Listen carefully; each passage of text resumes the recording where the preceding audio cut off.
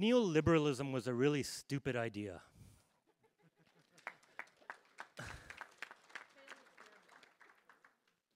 I mean, all things considered, if you look at the basic principles behind it, of the ideas of shrinking government, of the ideas of all of us no longer working together but focusing on what wealth we can accumulate as individuals, the ideas of no taxation, the ideas of privatizing everything, these are all really stupid ideas.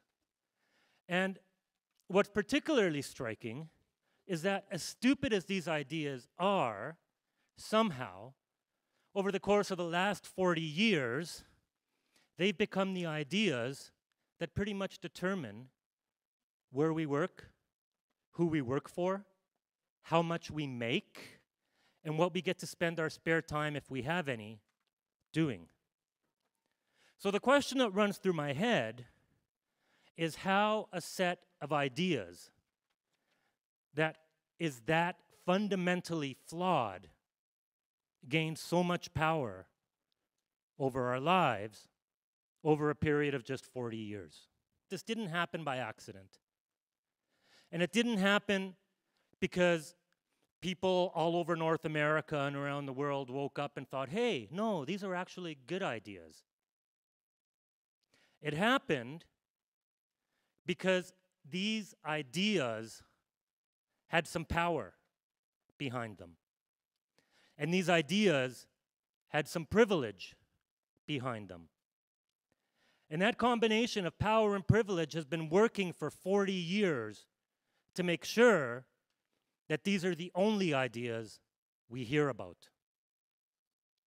So what's happened over the course of the last 40 years is that, you know, when people first heard these things 40 years ago, a lot of people actually thought, hey, these are pretty stupid ideas, right? Because 40 years ago, even conservative governments in North America believed in fair taxation. Even conservative governments in North America believed in the power of public pension plans, the power of public health care, the value of public services, the need for all of us to collectively pool our resources through taxation to pay for the things we value. So when these people started trotting out these ideas, when these academics, particularly out of the University of Chicago School of Economics, the Chicago boys, started trotting out these ideas, the reaction from everybody at the time, almost universally, was, these are some pretty stupid ideas. They were unfathomable to people. So much so that in order to try these ideas out and put them into practice, they had to first go to countries where there were military dictatorships to impose these ideas, because they knew that people in countries with democracies would never sign on to these ideas willingly. At the same time, however, a very small group of people with a lot of money and a lot of power decided that, as far as they were concerned, maybe these were good ideas. Maybe getting rid of minimum wages, stopping taxation, getting rid of government regulations, getting rid of environmental regulations, privatizing everything might actually work for them, because they would be able to make more money. They wouldn't have to contribute to public services. They wouldn't have to pay their workers decent wages. And they thought, hey, this could work for us. And what they started doing is dumping obscene amounts of money into the birth and creation of think tanks across North America that were able to start writing about these ideas. And then they talked to their friends in the media and said to their friends in the media, hey, you guys are part of this 1% group of us that makes all this money. Why don't you guys start making space for these ideas and repeating them over and over and over again? And the way you take an idea from a position of being absurd and ridiculous and unfathomable into a place where people think, hey, that might be something we could try, is by repeating it ad infinitum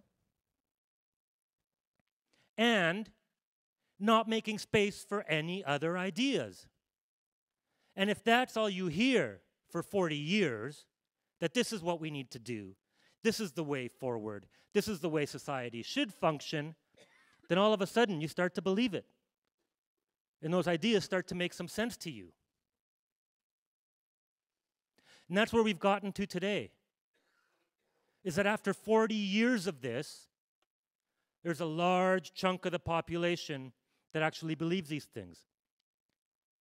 The bigger challenge we face today is that we've heard these things so often that people don't even consider them ideas anymore. They consider them truths. So that there are parts of Alberta where you'd have as much luck convincing somebody that our taxes are too low as you would convincing them that 2 + 2 = 7. Because these ideas for a lot of people have become as unquestionable as gravity. And the economists continue to push these ideas forward. Most economists, sorry. Most economists continue to push these ideas forward, and they continue to push them forward as a science. So, this is where we are today. We're in a battle of ideas. We need to start by, as Hassan said this morning, helping people in face-to-face conversations take these things back out of this realm of truth so that they recognize once again that these are just ideas. Then we have to do the work of showing them that these are actually stupid ideas. And that's where we at the Parkland Institute come in. The analogy would be, if what we're engaged in is a battle of ideas, we want to be your arms supplier for that battle of ideas. Now, part of that reality is that in order for us to be your arms supplier, right, arms are expensive. So you heard Gil talk this morning about how the Manning Center raises $30 million a year to constantly put these ideas in our faces. How the Fraser Institute raises $40 million a year to constantly put these ideas in our faces. And these are organizations that have privileged access to our means of communication, to our media, to our television stations, to our radio stations. They're using that much money to put these ideas in our faces. We at the Parkland Institute don't have anywhere near that much money. But our goal is to work with you guys to put a different set of ideas in people's faces.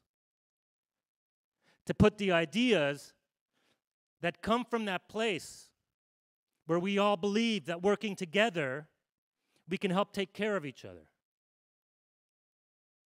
That collective work, that solidarity, trumps individual pursuit of blind profit.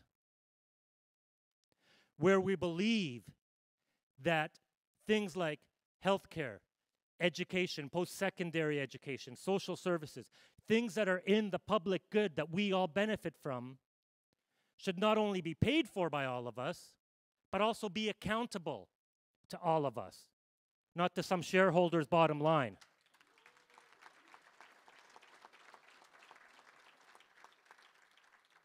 So that's why we're here at the AFL convention. That's why we work closely with labor in this province. Because the things that Gil was talking about this morning that labor makes as their priorities, this recapturing of our values, are the things that we're working towards, the things that we want to do. These are the ideas that we want to get out there. We're working for it on energy policy. We're working for it on taxation policy. We're working for it on healthcare policy, on education policy. We are doing the research. We're doing it in conjunction with you. And we hope that, like Hassan said, you're going to get on the doorsteps and put these ideas in the hands of your members and your coworkers and your colleagues. We need your help to do that. We need your financial support to do that. and we need your legwork to do that.